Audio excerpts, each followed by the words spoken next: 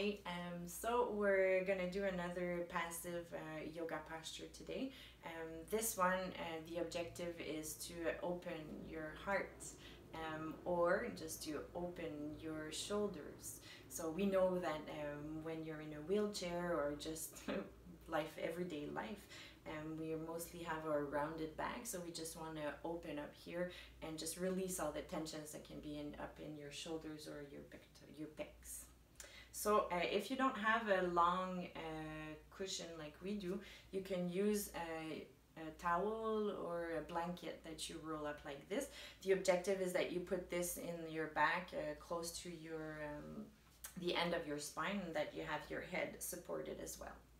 So to start off with, you can have two options. Either you place your feet like Geneviève here does, and if this is uncomfortable, you can also do this posture with your legs straight. So once you've chosen which way you're more comfortable, you can just lie on your back on the roll or on the cushion.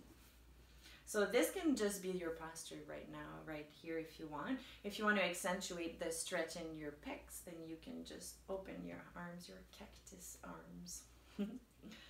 So when you breathe here, when you breathe in, you can bring your attention to your heart and to the front of your shoulders, so your pectorals.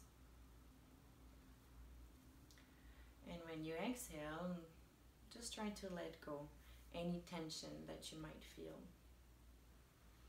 So if your hands don't touch the floor like Geneviève here, don't worry about it. If you feel that it's too uncomfortable, you can also put something under your arms. The objective here is just to let go. Focus on your breathing and opening up your heart.